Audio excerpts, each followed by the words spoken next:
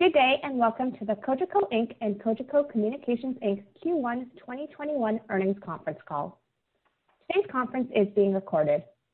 At this time, I would like to turn the conference over to Monsieur Patrice Ouimet, Senior Vice President and Chief Financial Officer of Cogeco Inc. and Cogeco Communications Inc. Please go ahead, Monsieur Ouimet.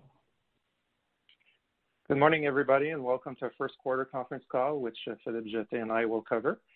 So before we begin this call, as usual, I'd like to remind listeners that the call is subject to forward-looking statements, which can be found in our press releases issued yesterday. So I'll turn the call over to Philippe Jeté. Merci, Patrice, and good morning. Thank you for joining us to discuss the financial results of Cogeco Communication and Cogeco Inc. Let me first note that we are very pleased with the overall performance of Cogeco for the first quarter of 2021, as both our Canadian and American broadband segments showed strong increases in EBITDA compared to the first quarter of last year. This is largely explained by unique circumstances that were favorable to our business. During the quarter, we continued to experience some of the trends from the past quarters: higher demand from our residential high-speed internet products, and a deferral or reduction of certain expenses due to a more stable customer base as a result of the COVID-19 pandemic. In these unusual circumstances, we have decided to delay certain sales and marketing expenses to the second half of the year in both countries. As for our radio operations, they continue to be negatively impacted by the pandemic, but to a lesser extent than the previous quarter. Although we are pleased to report strong results in the current circumstances, we remain cautious in our management as uncertainties remain on the potential of human operating and financial impact of the pandemic. Starting with Cogeco Connexion's recent initiatives, I am pleased to report that we closed the acquisition of Déry Telecom on December 14. The acquisition of the third largest cable operator in the province of Quebec enables Cogeco Connexion to expand its activities in more than 200 municipalities in Quebec and adds approximately 100,000 customers to its base. This key strategic acquisition has increased our foothold in Quebec and is highly complementary in terms of geographic areas. We expect the acquisition of Déry will generate superior growth relative to our current Canadian operations, as we will pursue Déry's network expansion and introduce Cogeco Connexion's product lineup. During the quarter, we continued to gradually roll out our IPTV service called Epico, which is now offered in approximately 85% of our Canadian footprint. We are planning to launch a marketing campaign next week, which will allow us to attract new customers and upsell a portion of our current customer base. Epico provides many benefits, such as customization settings for customers, access to the Google Play Store, integration with OTT platforms, a Wi-Fi connection, self-installation capabilities, and an overall lower delivery cost.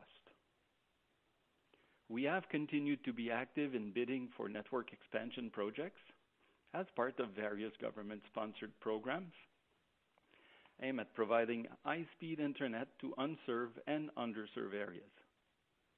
Cogeco was awarded a total of 25 projects in Quebec and Ontario, including 4 projects for Déry Telecom, since the programs were launched. Furthermore, we have submitted more than 100 additional projects, which are currently being reviewed. With deep roots in regions and rural communities in Ontario and Quebec, Cogeco is at the forefront of solving the connectivity challenges faced by consumers and businesses in underserved and unserved areas. With these network expansions, we will continue to help close the gap in digital access and extend our regional high-speed internet coverage. Finally, as we await the CRTC's conclusion on its mobile wireless services review, we continue to forge ahead with our plan to enter the mobile services market, aimed at providing more choice to Canadian customers in the regions we serve. Now, turning to the key initiatives at Atlantic Broadband. The main focus in the last quarter has been to put in place a new offer strategy which is simple, transparent, and puts broadband at the center of the customer experience. We expect our new Broadband First offer strategy to increase customer experience and satisfaction while improving both customer lifetime value and contribution margins. The Broadband First offer is currently in market and will be fully launched across the footprint during the second quarter. The related new pricing strategy revolves around the Internet offering and puts less emphasis on bundling than in the previous construct. Customers will still have access to the full product lineup, but be incentivized to add more services through modular pricing. However, the video product, which still face sizable cost increases, will be priced in line with the cost of delivery and ensure that it continues to contribute to earnings in the long term. For this reason, it will generally not longer be offered to new customers as a standalone product, except for some bulk contract with higher bundling potential. With the increasing number of connected devices at home, it is essential to have a strong Wi-Fi customer experience, which means a stable network working well across the home and easy to set up and modify. Atlantic Broadband has therefore upgraded its Wi-Fi product and, as announced on January 11th, the launch of a new and enhanced Wi-Fi solution. This new solution integrates a leading-edge customer-facing application, including parental controls and network optimization, while facilitating initial installation and providing remote assistance and diagnostics for proactive network maintenance.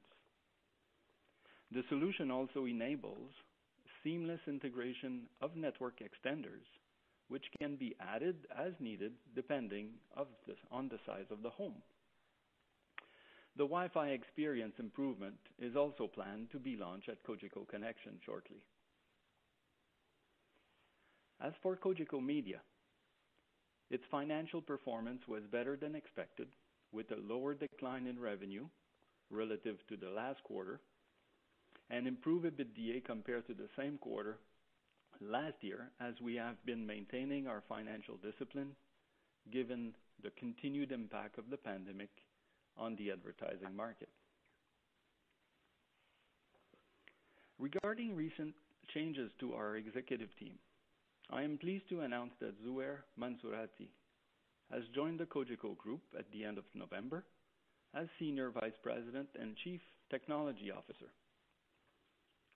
Zuhair has nearly 3 decades of experience in the telecommunication industry, several executive positions, planning and leading major broadband network implementations. Zuhair's years of experience in telecommunications, combined with his drive, leadership, and collaboration skills, will be instrumental in furthering Cogeco's technology and innovation strategy. I will now let Patrice discuss our financial results. Thank you, Philippe. For the quarter, revenue at Cogeco Communications is up 5.7% and EBITDA 10.5% in constant currency when compared to the previous year. This was driven by EBITDA growth of 8.9% at Cogeco Connection and 14.3% at Atlantic Broadband. So consolidated revenue reached $619 million and EBITDA reached $311 million, generating a margin of 50.3%. Free cash flows also increased by 36.9% in constant currency The increase is mainly due to higher EBITDA, but also a decline in capital expenditures, financial expenses, and current income tax.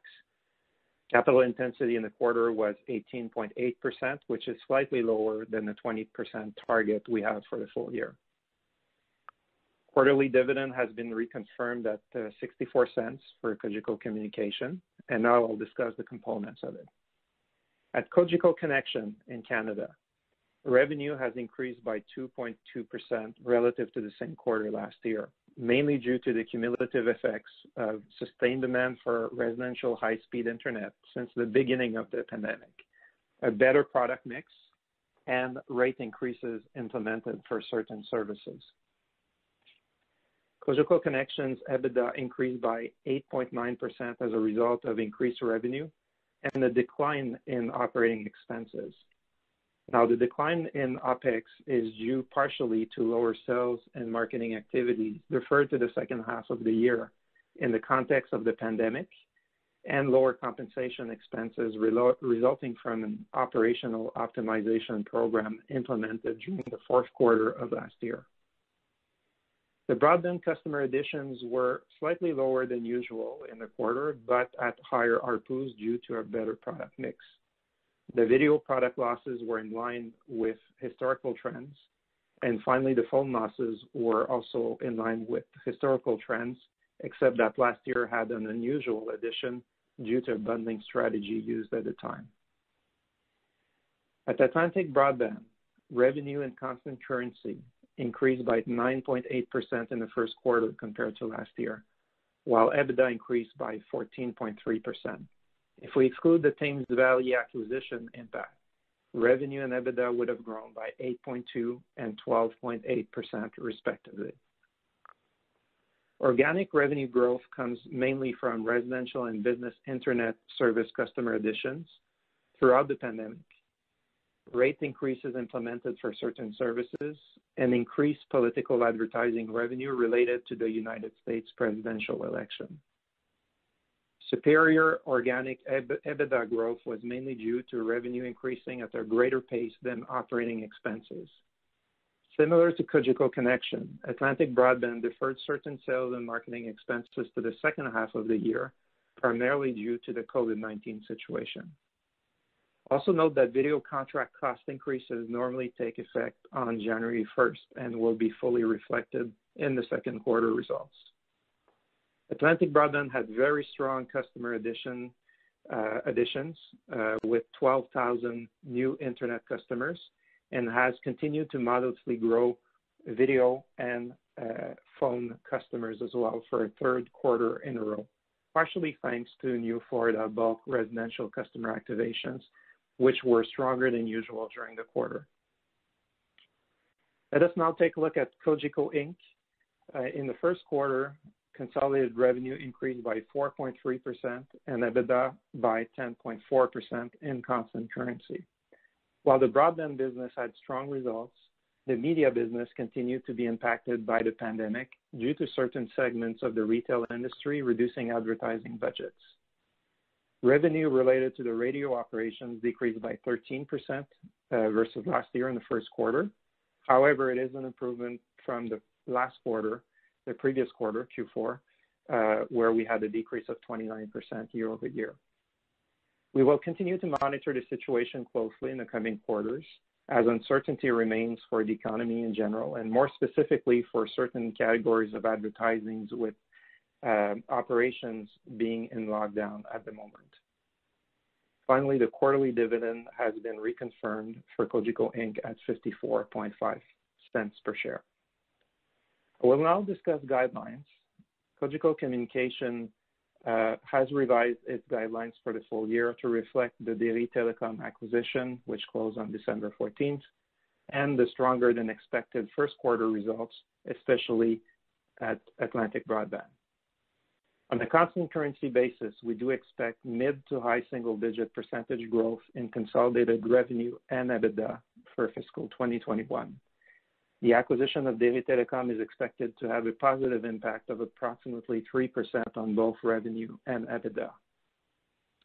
Now, underlying those guidelines, At Cogeco Connexion, we do expect to achieve mid to high single-digit growth in revenue and EBITDA for the year, which is a combination of the Déry acquisition and low single-digit organic growth. Note that EBITDA is expected to gradually decline in terms of growth year-over-year, over the next 3 quarters as sales and marketing costs ramp up in the balance of the year, and certain cost savings related to the pandemic are expected to decline in the second half of the year. Also note that last year's comparative period in 2020, in the last 2 quarters of the year, was especially strong. At Atlantic Broadband, we expect mid to high single-digit growth in revenue and EBITDA resulting from strong residential and business sectors and the continued expansion in Florida. Similar to Cogeco Connexion, Atlantic Broadband's growth should gradually decline over the next 3 quarters as a result of sales and marketing costs ramping up, internet growth gradually returning to pre-pandemic levels, and having the results of the Thames Valley acquisition in the comparative period for Q3 and Q4. On a consolidated basis, capital intensity is expected to remain at 20%, and free cash flow on a constant currency basis is expected to grow at a low double-digit percentage. As for Cogeco Inc., we do expect in constant currency mid to high single-digit growth in revenue and EBITDA, and a high single-digit percentage growth in free cash flow. I will now turn to Philippe for concluding remarks. Thank you, Patrice. On the basis of a strong first quarter, fiscal year 2021 looks very promising, despite the unfavorable economic impacts related to the pandemic, as we will continue to manage our costs closely and pursue profitable growth through various organic initiatives and acquisitions when possible. Pro forma the Déry Telecom acquisition, our 2.5 times net leverage leaves ample room for other acquisitions and share buybacks. True to our commitment to bring new services and competitive choices to our communities, especially in underserved regions, we remain engaged in launching a mobile wireless service in the regions we serve if the regulatory conditions are conducive to our entry in the market and are meeting our financial return objectives.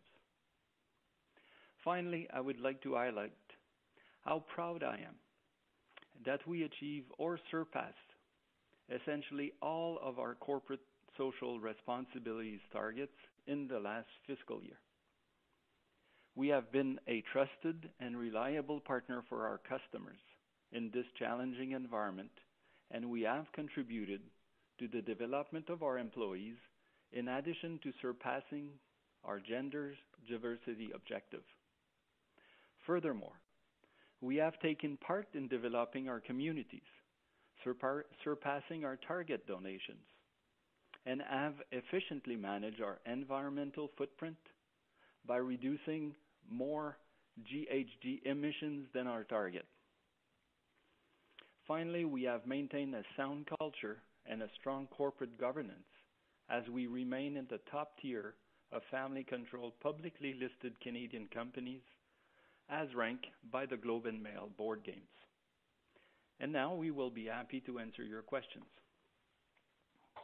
If you would like to ask a question, please press star followed by the number 1 on your telephone keypad. To withdraw your question, please press the pound key. Your first question comes from Vince Valentini from TD Securities.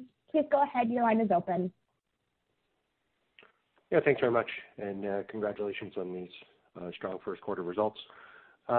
First, Patrice, probably, can you flesh out a bit more the deferred marketing costs that you're talking about, both in terms of quantity, if you can? Are we talking $5 million or $10 million that you expect to catch up on spending in the next 3 quarters? And also in terms of timing, I assume it starts in the second quarter if your launch of IPTV goes more public starting next week. I assume the costs ramp up at that time. So that's question number 1. Number 2, just more broadly on allocation of capital and share buybacks. With your free cash flow guidance going up pretty substantially to low double digits from low single digit growth for this year, and your balance sheet's obviously still pretty strong even after paying for dairy. Is there any consideration to increasing the share buyback program, either the NCIB getting more active or perhaps even a substantial issuer bid? Thank you. Great. So good morning, Vince. So on the OPEX side, so if we look, this is a story for both countries for different reasons. What happened is the COVID situation has slowed down the number of connections and disconnections, and for that reason, we thought it was wiser to defer some of these expenses as the economy gets back to normal in the back end. So you should expect that there's going to be more in Q2, but especially more than that in Q3 and Q4. It would be difficult to quantify what it is because actually even the exact spending by quarter is not fully determined yet. And what we would have normally spent this quarter without COVID is undetermined as well. So that's why we prefer referring to yearly guidance. And we provided we were a bit more precise than usual on ABB and CCX, or Cogeco Connection, to help you with this. So difficult to quantify more than this, but I would say a ramp up throughout the year. You also know that our Q4 ends with the back to school, so that's normally a period where there's more activity. On the capital allocation, we are absolutely in favor of buying back shares. We have been fairly active, I would say, over the past year. Except in the fall, given the circumstances that you know well, we were advised to not buy shares, so that's why you did not see anything. But we are planning to be active in the future in terms of buying back shares. Normally, an NCIB allows for significant capacity. Our program allows for up to 10% of the float, and given that we haven't bought in a couple of months, we have ample capacity in that program. Thank you. Your next question comes from Jérôme Dubreuil from Desjardins. Please go ahead. Your line is open. Yeah, thank you very much. Thanks for taking my question. We've seen a strong acceleration in U.S. growth. Can you please break down what proportion of this growth is due to political ads, rates increase, and maybe subscriber? We can calculate it, but with the other two, please. Yeah, the political ads are. This is something we don't control. Obviously, it depends on the agenda, and it did add about 1% to revenue in the quarter versus last year, and about 2% to EBITDA. This goes directly down to the EBITDA line because there's no cost attached to it.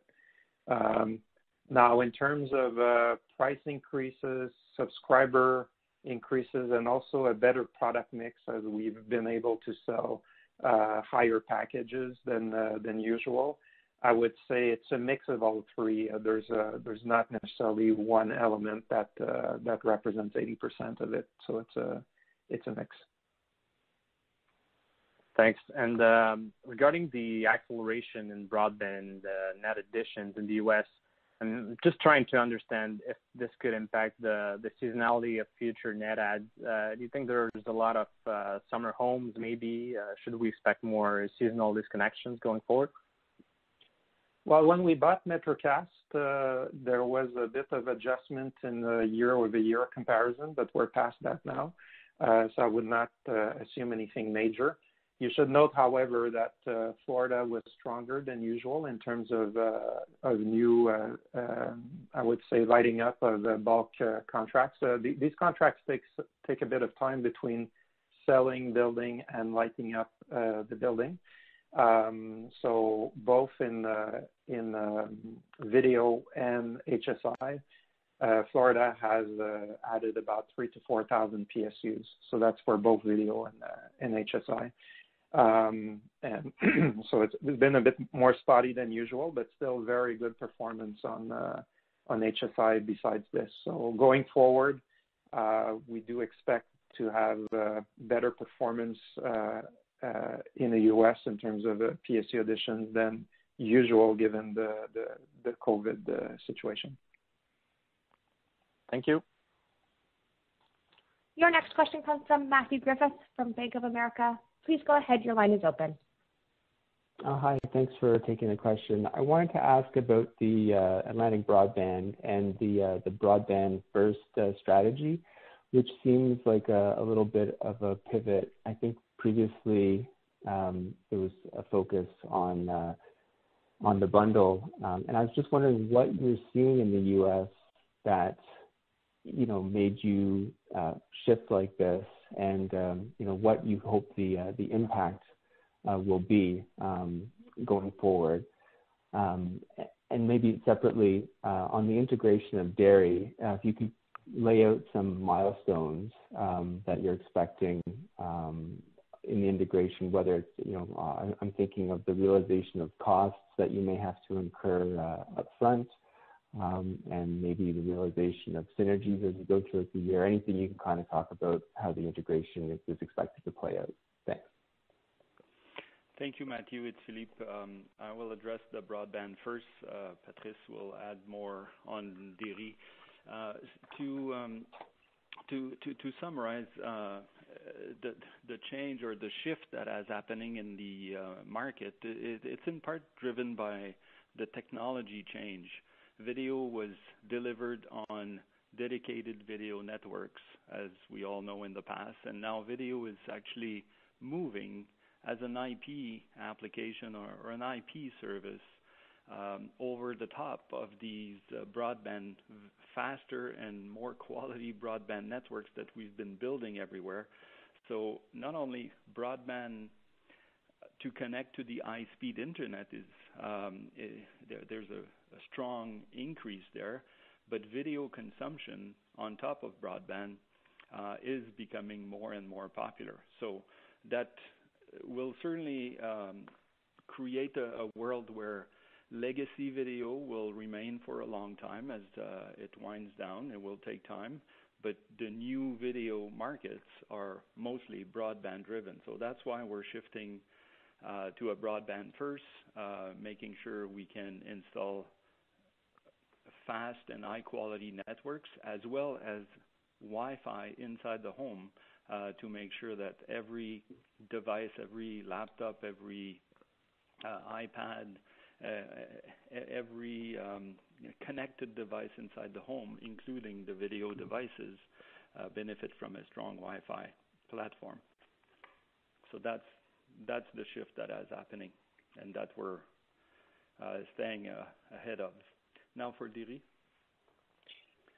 For dairy, actually, we closed about a month ago, and things are going well. Obviously, when we make acquisitions like this, there's an integration of the teams, reporting lines, so that's been done already.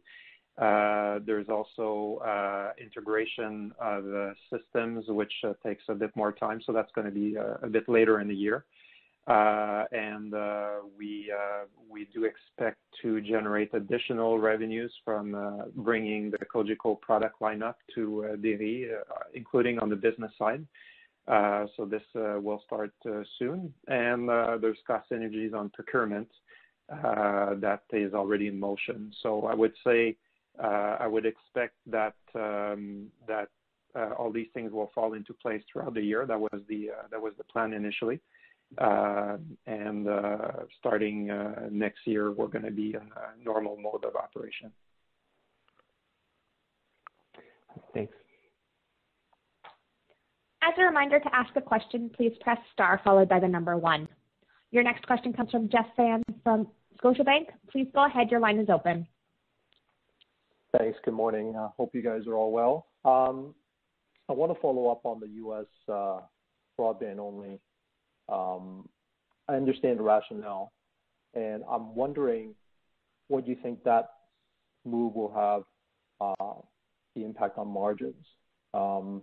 Because we've seen other cable companies, smaller ones, secondary markets that are focused on broadband-only strategy, and we've seen pretty significant margin expansion. Your ABB segment has about 45%, and I mean 50% margins are not unreasonable to think about. So I'm wondering if you can comment there in terms of the medium longer term impact. The second question is on Canada, and just to follow up on Philippe, your comments about entering the wireless market.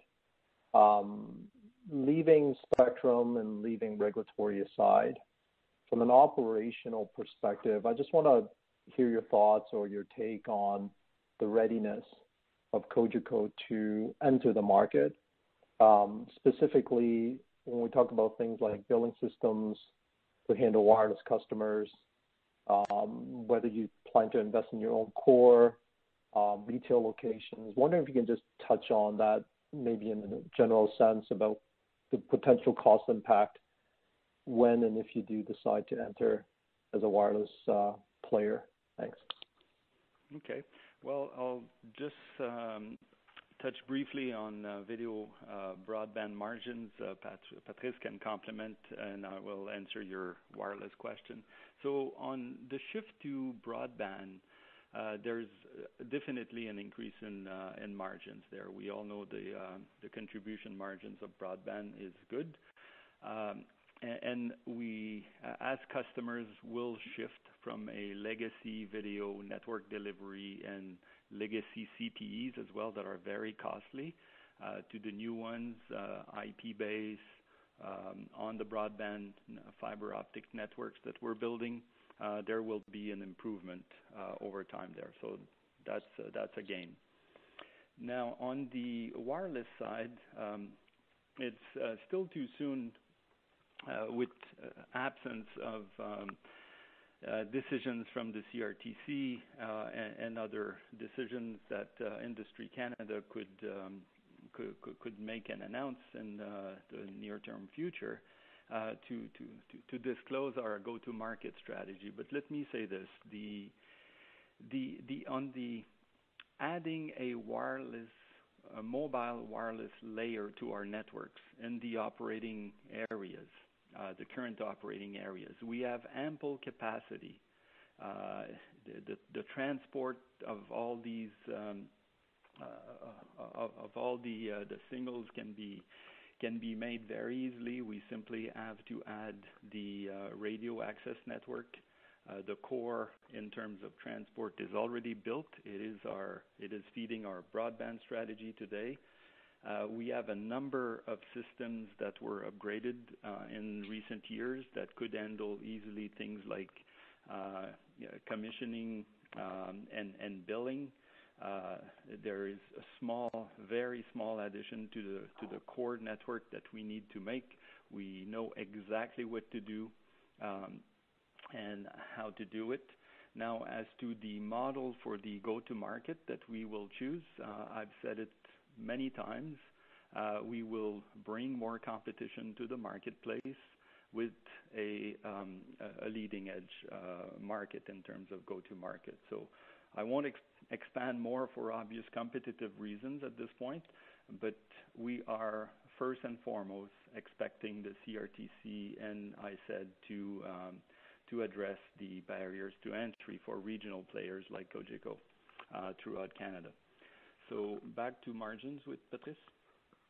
Yeah, so basically what our strategy in the U.S. is more an evolution rather than a break from what we've been doing in the past. Obviously, over time, we've been migrating towards, like the whole industry, having the broadband as the key product. But the way we're restructuring our go-to-market approach, it's really going to be focused. It's going to be more visible than it used to. So it's more of an evolution, and as Philippe said, with new tools as well, new better devices in the home to provide a better service from a broadband standpoint. That being said, we did generate about 45% in margin last year. We would expect margin to increase a little bit this year. It's our goal is to remain profitable and generate free cash flow on video, which we're doing today. And as we move into an IP mode eventually, we're not there yet in the U.S. This will help decrease costs as well and make sure that we have a viable and profitable video product. So Difficult to say where we'll be in the future, but we would rather have a gradual increase in margins over a good revenue base than accelerate margin on a declining revenue base on video. So that's the goal at this point. Thanks for the color. Maybe we could just simply add as well as the CPE are costing far less with IP on IP and broadband networks. The capex savings there will also be reused for network expansion. So we will grow these broadband networks, and the video expenditures will decline. Great, thank you. Your last question comes from Tim Casey from BMO. Please go ahead. Your line is open. Yeah, hi, thanks. I'm wondering if you could give us, given, as you say, it's an evolution into broadband, would you be willing to share any numbers on what the ARPU levels you're getting out of broadband in both territories? And a second, just a point of clarification, Patrice, you said prices start to come in January, I believe, in the U.S. Could you just review for us the magnitude of price increases, I guess, on both sides of the border and when they would kick in? Thank you. Okay. Let me start with the last one. So on video price increases, we normally sign multi-year contracts. So usually they're 2 or 3 year contracts. And there's some years that are more lumpy than others. This year, there's a bit more than last year, starting in January 1st. It's not all the contracts, it's a portion of them. And in Canada, it's a bit more normal. Overall, in both countries, on a per customer basis, we expect mid-single-digit increase in video costs. It used to be higher than this in the U.S. It used to be low double-digit at one point. And so that's why we're managing this closely. Sometimes we have to make choices also on the video programming that we carry to make sure that the channels we carry are profitable and we can generate the revenue on. So that would give you a view of it. So you should not expect a great increase, but even last year, a number of programs did kick in on Jan 1st. Now, we don't segregate our revenue by or our ARPU by product, so that's not really something I could comment on at this point. However, with the new strategy, which is early days, we have it in market right now, and we've had it in a non-promoted fashion. So it's small scale, just to test the water. It's going well, and we've been able to increase ARPUs, especially on the broadband side, so far with what we have. So we'll be able to talk more to that once we're at a larger scale in market and comment on what we're seeing. Thank you. And we do have a follow-up from Vince Valentini from TD Securities. Please go ahead. Your line is open. Yeah, thanks for getting me back in. A couple of things we haven't addressed. Patrice, the timing of your own rate increases to customers as opposed to the programming cost increases that you're absorbing. I think some of that stuff got delayed because of the pandemic over the past 12 months. Can you just level set us and remind us when the last price increases were and what the most likely schedule is for the next round? And then the other question, just for Philippe, if you want, is the outlook for acquisitions in the U.S. Any update there on how the pipeline looks of targets that could become available? Is there much for sale? Are prices still pretty high? Do you have any hopes that something might get done in the next 6 to 12 months? That'd be great. Thanks. Okay, so on the price increases, we did have some price increases on some products in Ontario in June, and we had some in Quebec starting in November. Overall, if you take the two of them, it's about 3% on an annual basis, and that does include video as well. So we need to obviously increase prices on our products to match inflation, and then we need to be able to maintain margins on video. So that about 3%. In the U.S., it was about 4%, and the price increases were done in September. As to the future, it's something we generally don't comment on because we prefer announcing it to our customers at the same time. And these decisions vary during the year, especially during COVID. As you pointed out, we did slow down the price increases by a number of months to help our customers. So we'll see. We'll have to see how this plays out in the future, but I would not necessarily assume anything unusual going forward. For M&A in the U.S., we continue to view a sizable potential in the U.S. market. There's a number of companies, still between 30 to 40, maybe a little bit more. But the pandemic has certainly had an effect there. Conversations are taking place, but negotiations have been slowed down. So we continue to be optimistic. We continue to work very hard on acquisitions. And you've seen that we've closed 3 in the past year. We would like to do more than that, but we have to be. We are good partners, but we need to take the time it takes to do it well and do it right. Thank you. I would now like to turn the call over to the presenters for any closing remarks. Okay, well, thanks for participating today. We're going to be back with the second quarter results in April, and feel free to call us if you have any questions in the meantime. Thank you. Have a good day. Ladies and gentlemen, this concludes today's conference call. Thank you for your participation. You may now disconnect.